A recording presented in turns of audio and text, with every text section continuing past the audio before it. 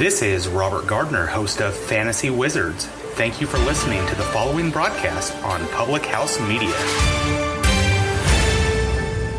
Hi everybody, this is Baxter Colburn from Public House Media. From all of us here at PHM, we'd like to thank you for your support and wish you a very Merry Christmas and a Happy New Year.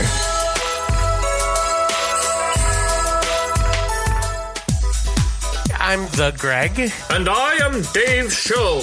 We host the Greg and Dave Show on Public House Media. Thanks for listening to the following broadcast on Public House Media. Once you're done with this episode, I hope you'll come check out our show, The Greg and Dave Show, where we talk about strange, bizarre, and sometimes just downright quirky news stories that you may not have heard about. A new show comes out every Wednesday. Be sure to subscribe on iTunes. And hey, thanks for listening to the following broadcast on Public House Media.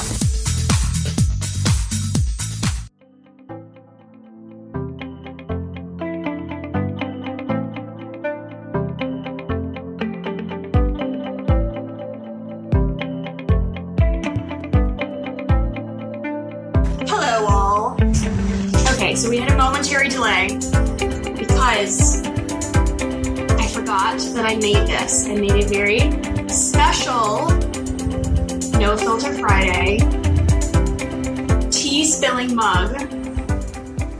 When you look at the handle, this is perfect. And then watch this. This is super fun. Oops, it's too full. But on the bottom of it says Public House Media. So, welcome to hashtag No Filter Fridays. With me. Oh, Jelly, stop it.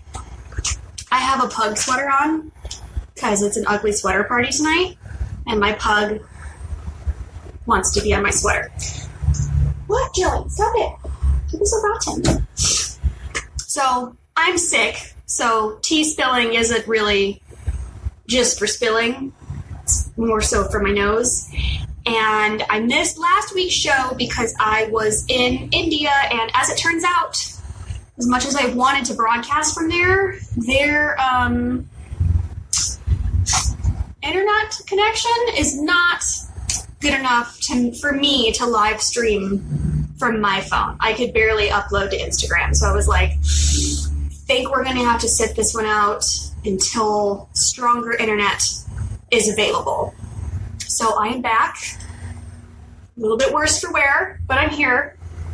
And I was really wondering about what I wanted to do the show on this week. And I thought about it, and I didn't really have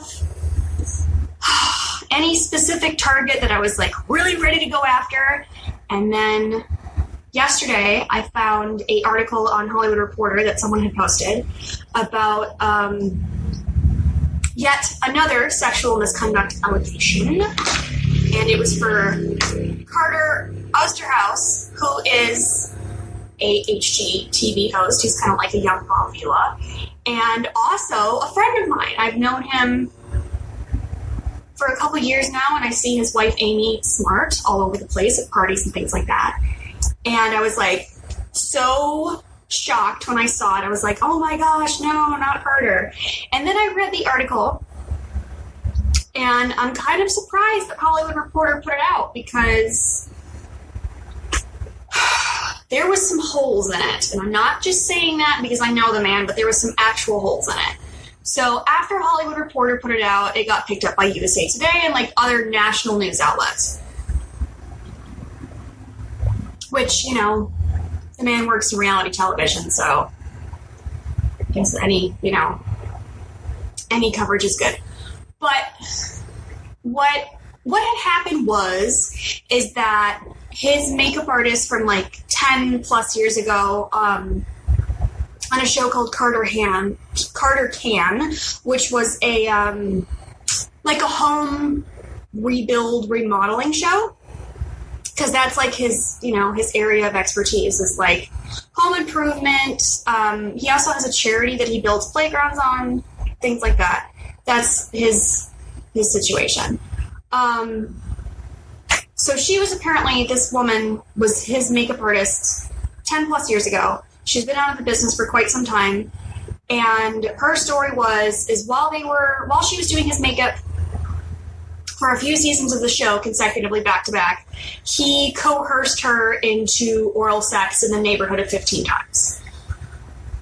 And she alleges that he kind of didn't necessarily hold her job over her head, but was like, hey, if you want to do my appearances outside the show, when I do press, when I do events, maybe you can do that. So I guess she took that as a offer, however it is that she took it. To my knowledge, this was before him and Amy got married. Because him and Amy got married only a couple years ago, and right now they have a baby now. She's not even a year old. So when I first saw it, I was like, oh my goodness, not Carter, no. And then I was like, well, what about if it was before Amy, if it was in his, wilder youth, what would that be like? And I was like, I don't know, maybe I'll keep reading. Because he doesn't strike me as that kind of a guy. And I've known him for years. And I kept reading, and then it talks about, supposedly this happened to her, and then she told two female producers what was happening, and then Hollywood Reporter went to those female producers and asked them for comment. And they said, well, we didn't do anything about it because she made it sound like it was consensual. So they just kind of let it go. And then the real kicker is she was on doing makeup for the show for X amount of seasons. It seems like as his personal, maybe she was doing makeup for the whole show. It didn't really specify. But it made it seem like she was his personal. And then there was, they had a hiatus, and then for the next season, they decided that they weren't going to have her back, and they switched to a different makeup artist, which happens all the time. Like, crew changes. I mean, sometimes when people are show creators, they don't end up on their shows anymore. It just depends on the situation.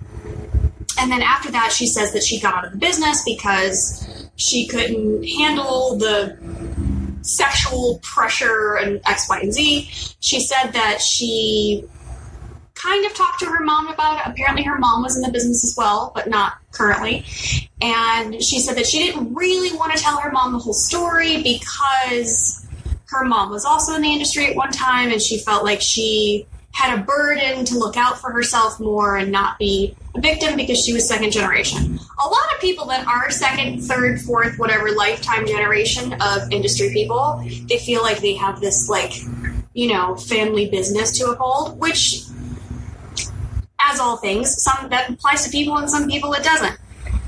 So HGTV has denied any knowledge or any wrongdoing, as most networks do. And then Carter himself released a statement saying that, I would never coerce anybody. It was completely mutual between her and I, and she was also with another guy on the crew, which was kind of the big kicker for me, and I don't really know how relevant that is. Like, I don't know if you're making a statement about things, if you should be telling people's business like that. But at the same time, if somebody's saying things about you publicly that happened supposedly 10 years ago, I could see how you'd be a little bit salty about it. But it's a mess. And the reason why I wanted to do this particular story tonight was not only because he's my friend, and that's kind of the point of the show, is like giving my personal take on the things that are happening, but also talking about things, about how it affects the industry, and like, not all of this, not all of these allegations are going to be, cut and dry, yes or no. Who knows? They're on every end of the spectrum, which is really, really hard for us to sort through, not only legally, but, internally at networks or studios or whatever, internally at agencies, internally at management firms, internally at whatever business is working on, and then just, between us as, industry people that are working on the same things all the time. So it is hard to say how, I feel like he did a pretty good job, and HGTV did a pretty good job of, trying to get past it, or clear the air, or acknowledge the situation and maybe move on, but how do you move on from stuff like that, especially when you work in a really, really squeaky clean area of the business that's like Pinterest and DIY and home improvement? That stuff's pretty, I don't want to say untouchable, but definitely not working in some of the darker, deeper bits of the business.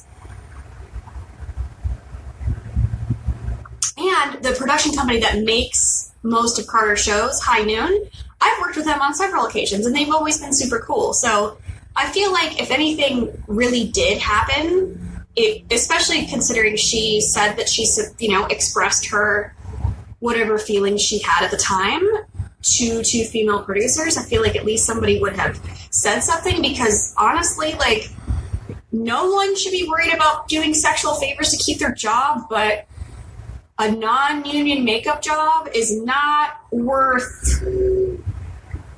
It's not worth that. It's really not. A union makeup job isn't worth that. A non-union makeup job certainly isn't worth that. There's plenty of those to go around. There's really no reason in the world why anyone should feel like that's, a condition of their employment under any circumstances. And it's just ugly. It's just ugly. This whole thing is just ugly, and I don't like it, and I'm not really sure how we're going to sort all of this out.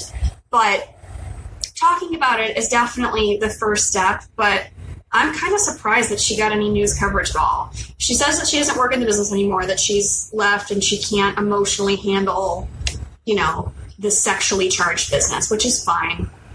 Whatever. People come and go out of this town, out of this business all day, every day. New people pull in, other people leave. That's just a revolving door around here. Some people are permanent fixtures and some people aren't. But as a fellow Michigander and somebody who's actually friends of mine, it's a little bit shocking. When I saw that scroll up on my feed, I was like, this can't be. And then I read it and I was like, definitely worth consideration. And I wasn't totally sure if I wanted to do, this is the first show that I've done on someone who not only that I know, but I consider a friend. I don't, I know Brett Ratner, in passing. We're not buddies. We don't play racquetball on Thursdays. So I didn't feel bad. And it was such a big story, unpacking that backpack or talking about, how to keep your kids out of a situation. So this is the first time that I'm really, this is the first story that's come out that's really, close. I guess it's, the closest to my situation, because, I know Louis C.K. from the comedy club. We're not friends. We're not playing racquetball on Thursdays, but I do know female comics that have been on tour with him, and I do know what he does because of them. And they've all told me on separate occasions, so kind of weighs out. But this is the first time I've seen a story come out that was somebody that I'm actually friends with, and I'm friends with his wife. So kind of awkward. And that's something that we're dealing with as a town. It's these stories keep coming out and coming out and coming out and coming out and coming out. Every day there's a new one. Every week there's a blow up. Every time you turn around, someone's getting fired. Someone's, networks are sending in investigation teams or changing their corporate harassment policies and training and what have you. And now just the sentiment between us, going out around town. And it's about to be award show season. It's about to be the SAG Awards and the Grammys and the Golden Globes and the Oscars, and Independent Spirit Awards and the BAFTAs. Like, you name, the Writers Guild Award. Everybody has an award show between January, February. Sometimes we go late and head into March. Not often, but it happens. So the next 2 months are going to be really, really wild without ridiculous sexual allegations. And it's definitely going to play a part of it. So that is my 2 cents on Carter and HGTV. Hopefully it's not actually true and it was just some misunderstanding. Again, he doesn't strike me as that kind of a guy, but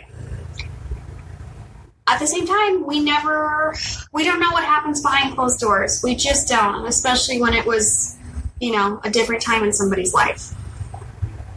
It sucks, is the moral of the story, is that it sucks. Oh, my nose is driving me crazy. So, happy No Filter Friday, y'all. It's kind of a somber one.